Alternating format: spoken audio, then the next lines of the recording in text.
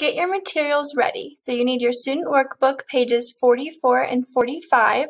We are going to do the first problem together. So grab those pages and a pencil. Don't forget to put your name on your paper. The first problem, penguin problem separating.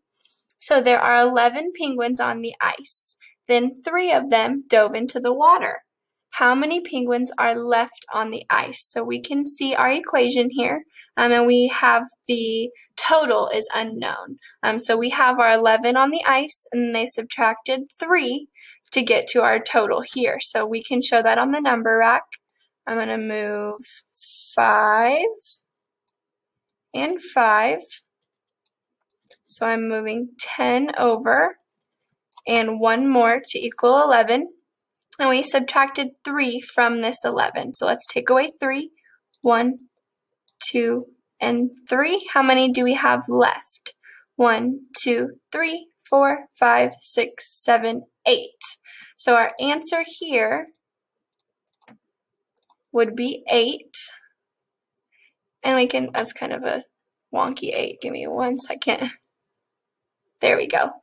So we can also use our picture on our paper to help us. So there are 11 on the ice. 1, 2, 3, 4, 5, 6, 7, 8, 9, 10, and 11. That's how many we have. And then we can cross out these 3 that jumped in the water. So when we count our total, we don't need to count those. So let's count how many we see. 1, 2, 3, 4, 5, 6, 7, and 8 was our answer. And so your next problem has the part unknown, so the middle part. We have 10 minus something equals 3. So when we read our problem, there are 10 penguins on the ice. That's where we get our 10 from. Some of them dove into the water. And now there are only 3 penguins left on the ice. So how many penguins dove into the water? So you can see our we have a question mark here. We don't know. It doesn't show us. So we need to figure out how we can do this problem with our number rack, or you can use a different strategy. I'm going to move over the first 10. Oops. Okay, so I have our 10, and then we know some of them dove in the water to get our total to 3, so we need to subtract from our 10 till we get down to these 3. So here's 10.